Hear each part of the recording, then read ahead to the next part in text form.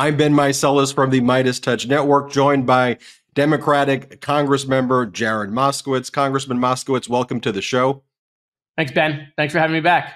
So yesterday's Oversight Committee hearing, where do we begin? It was going to be this performative stunt by the MAGA Republicans to hold Hunter Biden in contempt, but it quickly went off the rails. Hunter Biden showed up, said, "I'm here. I previously said I would testify publicly under oath, no limitations attached. You MAGA Republicans want a secret deposition. Let's do this in public. Let's do this right now." I want to hear it from your perspective. What went down? What was your reaction to it? And you stepped in a big way. You had graphics and you pushed back hard against what those MAGA Republicans were going to do. Talk to us about it.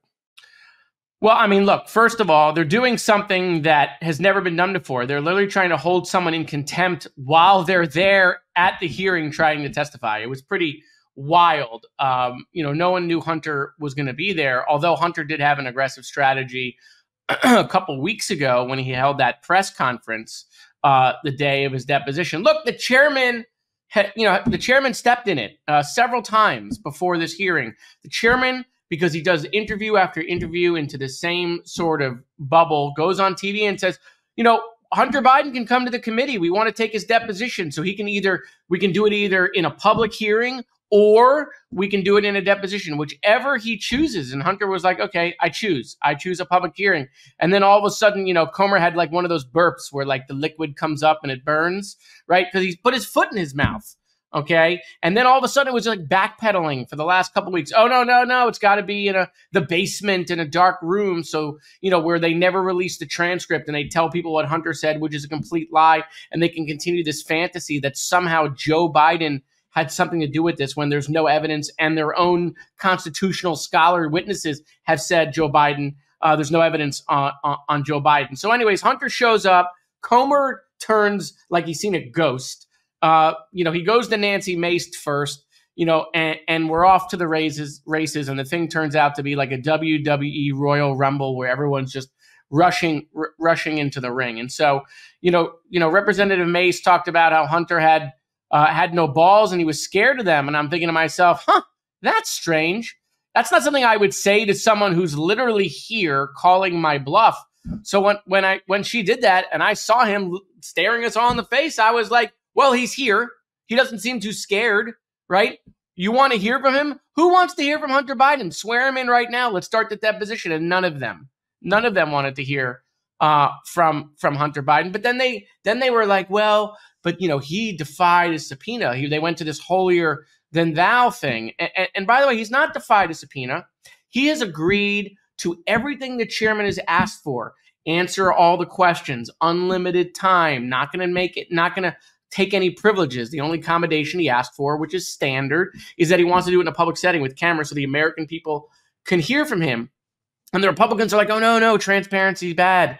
You can't hear from Hunter Biden. Even Ted Cruz came out and said, do it in a public hearing. I mean, Chairman Comer has lost Ted Cruz on this argument. It's why one of my Republican colleagues said, this is why we shouldn't pick our chairman based on how much money they raise. We should pick our chairman based on ability. And so I just reminded the Republicans when they got on their holier than thou thing about how many of them defied subpoenas in the last Congress. And so, but they, in their bubble, they pretend like this stuff doesn't happen. If you want to know why they look like they're caught off guard, well, when you live in an area where you don't have to deal with actual facts, right? And then you get into a hearing where all of a sudden you're getting incoming and you're not used to that because you go into favorable environments who ask favorable questions all the time. That's why they're off their game. It's because they're not used to that. And so what I've been doing, Ben, is I've been preparing for these hearings. Sometimes I prepare for things that I never present, right? I make boards that I never use because, some of them are over the line. But I knew Marjorie yesterday was going to bring up those Hunter picks again. I just had a feeling in my mind she couldn't help herself because what would happen is the hearing would go off the rails. The Republicans would be losing the hearing. And all of a sudden she would go bring back the, an oldie and would start going to the photos that were found on this mysterious laptop, which they've still not shown anybody publicly. And so, I was ready for all of this yesterday.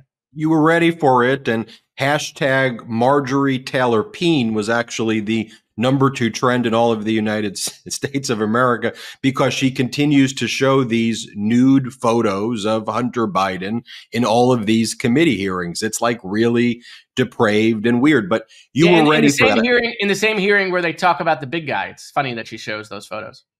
I want to show you. These are some. Sorry, that was too easy. That was too easy. These are some photos that you posted after the hearing. This is James Comer planning a Hunter Biden hearing versus how the hearing was actually going. This was something that you posted right here. We then saw that famous photo of James Comer with his hand in his face right there. And then look like he had a little bit of a headache. Oh. And let me show you right now this clip of Marjorie Taylor Greene where she did take out this photo. We'll watch it and then we'll take a look at what you did in response to that. But first, let's play this clip of Marjorie Taylor Greene. And it's marked Mr. out. Chairman, point of parliamentary showing proof of Mann Okay. Act violations. Democrats should not be offended by pictures that black out. Have I been recognized? They should be I offended have a by point of parliamentary human inquiry. trafficking. Mr. Chairman, but state your point. Thank you kindly, Mr. Chairman. On July 26th, I sent you a letter about the last time this happened, when the gentlelady introduced before this committee, without any notice to anyone, nude photos, pornographic images that were completely irrelevant to the purpose of the hearing itself. And my question to you is, are members allowed to simply put up sensationalistic, voyeuristic, pornographic images if they're not relevant to the actual object of the legislative proceeding? I want a parliamentary ruling on that. Mr. Askin, that's probably part of the questioning for Mr. Biden, violations of the Mann Act. Ms. Green's led on that issue. No, this is these question are already, of the rules these of the have committee. these pictures have already been entered into the record. So in other words, you have accepted the idea that members can introduce irrelevant, sexually based, voyeuristic. How is this irrelevant? Well, how does it relate to Joe Biden? How does it relate to? We're not doing a criminal investigation of Hunter Biden. We've Point of order, Mr. Chairman. Point of order. And of course, we've previously seen Marjorie Taylor Greene going around and I guess holding these meetings with constituents. And one of the things she does is she goes and has these meetings with constituents. She brings a cardboard cutout of Donald Trump, and then she grabs the cardboard genitals of Donald Trump in front of everybody. Here, play this clip as well. There we go. There we go. And then I got to do one more thing. I always do this. I just love this guy so much.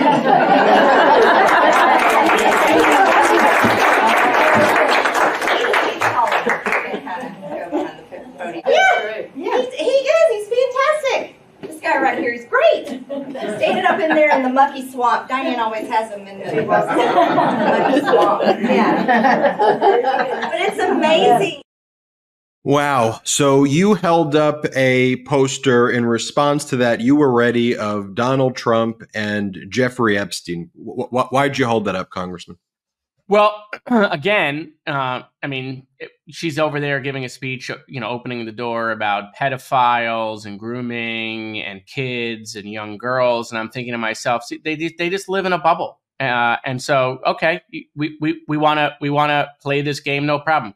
Let me bring out the one of just a dozen photos of Donald Trump and Epstein. And as soon as that photo came out, you should have looked at the Republicans. They were like ostriches. Each one, like their head immediately went below their desk because, they're all out there attacking Epstein for other people. And they forget that Donald Trump and him were super close. In fact, Donald Trump commented that, oh, Jeffrey likes them really young. Well, how would he know that?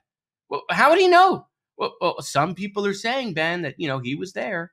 And so, yeah, look, if that's what they're going to do, okay, I know Democrats want to be better than them, and I want to be better than them, and I don't want to sink the hearings into this. But unfortunately, we have to fight fire with fire, and I'm not going to let them do these hearings where they pretend like the guy that they basically kneel to and take commands from and is in charge of their entire party, right, doesn't pal around and didn't pal around with a pedophile. I'm not going to let them get away with that as they try to paint Democrats as something different. And what I'm hoping Marjorie and these others see is that when they want to go off the rails and they want to, go below decorum, no problem. I'm going to be there every single time, prepared. Again, sometimes you're not going to see these boards that I make because, we will have a regular hearing and I don't need to show them. But I'm going to be ready. And I think that's what they're not prepared for. They're not prepared for Democrats to be this aggressive, this in their face. And that's what I think a lot of the members of oversight led by Jamie Raskin on our side are doing this year, is that we're giving them a taste of their own medicine. And what we're exposing is not only can they not handle it, not only are a lot of them like snowflakes, but also it's setting them off their game so much. And it turns out they're not very good at this, as we're exposing hearing after hearing. Well, they're afraid to hold the hearings, right? I mean, that's why you have James Comer and the MAGA Republicans run to Fox or Newsmax or whatever their right-wing bubble echo chamber media. Yeah, James Comer went on CNN with Tapper a couple weeks ago, and it was an unmitigated disaster. And then he ran like a wet blanket back to like Newsmax. And he's like, well, I'm never doing that again. And here, by the way, this is the direct quote from Donald Trump in 2002 about Jeffrey Epstein. I've known Jeff for 15 years. Terrific guy. He's a lot of fun to be with.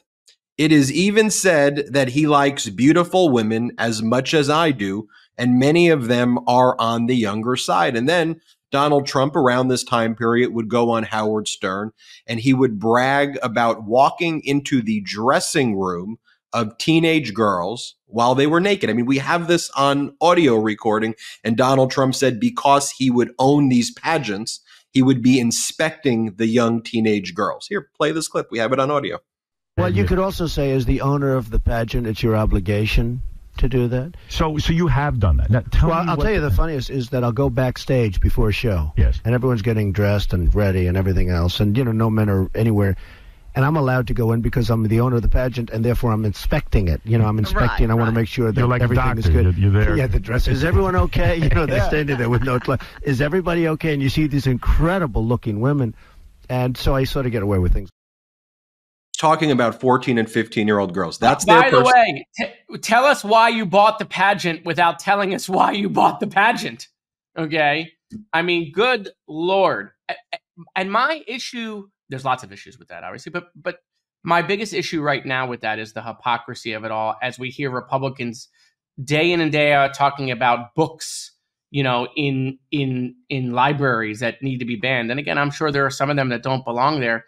But the guy who's the head of their party that they want to nominate back, has every problem in this space that you could ever have, and that's why I said yesterday. I said, oh, when a Democrat does it, it's a crime, but when Trump does it, it's just fine.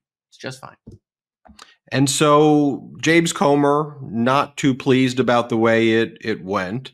I think you posted this funny image too. It says James Comer planning a Hunter hearing versus how the hearing is going right there. Oh, Pop-Tart meme. Oh, by the way, side conversation for a second. I mean, was that Pop-Tart thing like the greatest thing you've ever seen? He pops out of a toaster. I mean, it was brilliant. And here, by the way, is another photo I think we have of James Comer right here. No, that's not James Comer. Hold on. That's the photo of James Comer right there. And here's James Comer. He went on right-wing media, and here's what he had to say about you. Play this clip. Was he on Saved by the Bell, that show? He looks so familiar. Congressman, why not let him speak? Why didn't you let him speak? Moskowitz says. Moskowitz has less credibility than George Santos had when he was a member of Congress. He's the new George Santos. But look, what's your response to that? I mean, his brain literally looked like it was going to leap from his skull trying to figure out, how do I respond to this? And he came up with George Santos. Perhaps maybe it's because we're both Jewish. Whatever. I mean, Comer's called me Little Moskowitz. He's called me a Smurf. Now I'm the new George Santos. Whatever, James. Okay. At the end of the day, here's what he tells me week in and week out. He's losing. And if he wasn't losing, he wouldn't talk about me. But he talks about me because he's losing. And so, look, we'll continue to have these failure theater hearings. You're right. We're having a lot less of them because they've been going pretty poorly. And look, it's because they don't have the evidence. There's no evidence that Joe Biden did anything wrong. And that's why, but they're trying to drag this out. It's about the poll numbers again. They've admitted that several times that, oh, look at Joe Biden's poll numbers. It's direct correlation to our investigation.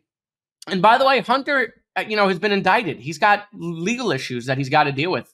No one is out there, saying that Hunter doesn't have to deal with that. I mean, he's got to deal with that. No one's above the law, period. But yesterday was just a complete debacle because the chairman literally invited him to testify publicly. And then, the chairman wants to uninvite him to the birthday party.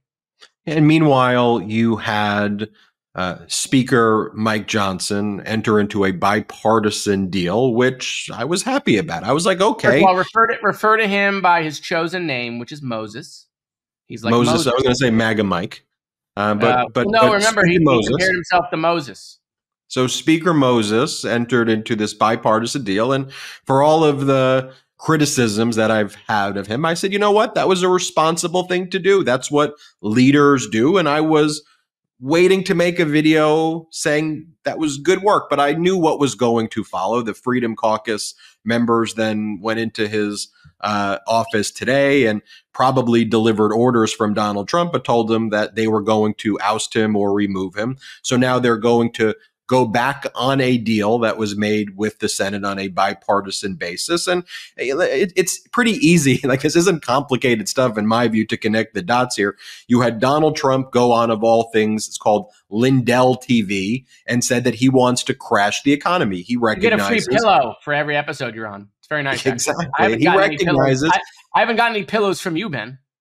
We'll see about that. I haven't started a pillow company yet. Don't send me any pillows. I have to declare it. It's just a whole thing. No pillows being sent. Instead, I will send you via this digital feed what Donald Trump said on Lindell TV, where Donald Trump gave the order. I think he said he wants to crash the economy. Donald Trump said that the economy is doing well now, which he claims are off of his fumes, as he says. But against all odds, President Biden has gotten inflation under control. There still needs to be a lot of work there, but he's at least put it under control. All the economic indicators that are traditionally used are pointing now in a positive direction. And from an economic standpoint, this could be a really good year, which Donald Trump says is bad for him, and he wants to see it destroyed. So play this clip. Play it. When there's a crash, I hope it's going to be during this next 12 months. Because I don't want to be Herbert Hoover. The one president, I just don't want to be Herbert Hoover. So what do you make of that? I mean, he's saying— First of all, he's already up there with Herbert Hoover, because I think after Herbert Hoover, he had the most job losses in his 4 years than anybody else. But here's what I would say. He did this last time. During his reelection, he said that he wanted all sorts of during his first election, he wanted all sorts of bad things to happen to help himself out. So he's telling the seniors in my district that he wants all of their 401ks to crash so that he can win. And by the way, this is what Chris Christie has told everybody.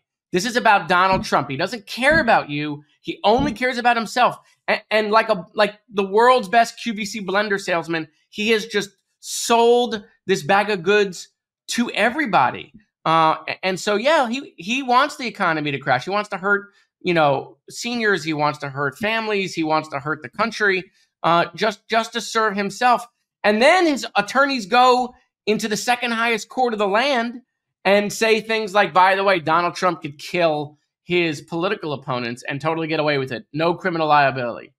I mean, this is what, the one thing that you have to respect about what Donald Trump is doing is we don't have to guess what he might do. We don't have to guess on who he is, and we don't have to make up stuff. He is telling everybody exactly who he is, exactly what he's going to do, and exactly how it's going to be. We just have to listen and believe him, because, look, this is the sequel. How many movies was the sequel better than the original? The only one is maybe Godfather Part 2, which was a mob movie.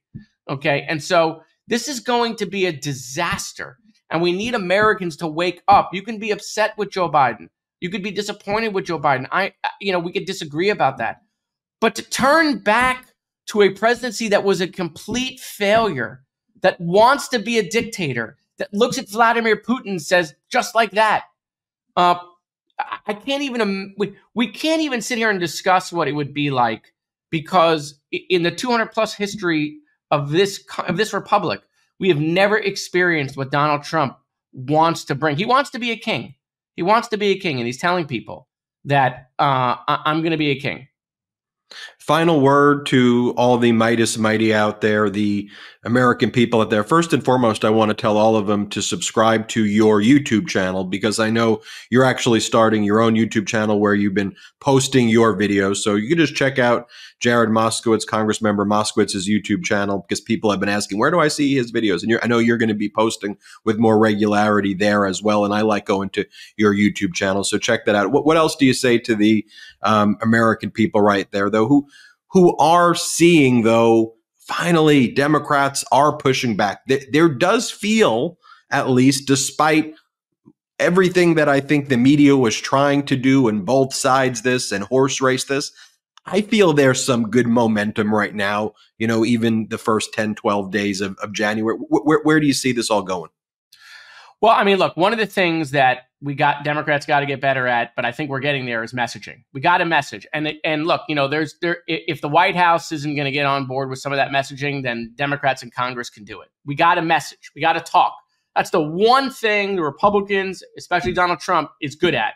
He's just messaging over and over and over again, understanding that tomorrow is a new news day and they don't remember what happened a week ago, and repeat, rinse and repeat, and be aggressive. And make it somewhat entertaining in the messaging, so that we can keep people's attention with all the incoming and all the distractions that people have in their daily lives, like, you know, their kids are paying rent and their jobs. And so I think you're seeing Democrats really giving Republicans a taste of their own medicine, and Republicans not being able to deal with it. And so, look, I don't know, this year is going to be something like we've never seen before. I mean, it is going to get very strange and very weird and very scary at certain times. But look, we're, you know, in a week or so, we're going to have Iowa. We're going to see if Trump wins that, which is, I guess he does. And then we're off to the races here. Then it's going to be a two-man race. It's going to be a compare and contrast. As Joe Biden says, don't compare me to the almighty, compare me to the alternative.